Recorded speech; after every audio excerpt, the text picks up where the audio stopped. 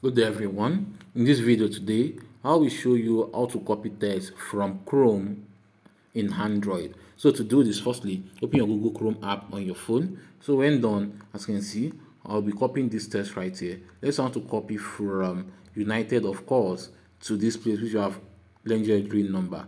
So what you have to do is just to long press on where you want to start from or where you want to end. Just long press on it. So let's just long press right here, press it down, just click and press it down. As you can see, to bring out this icon, this two blue icon right there, you can then drag it down to select the text which you want to copy. As you can see, I've just selected this text. The next thing for you to do is just to click on copy. As you can see, copy right here, click on it.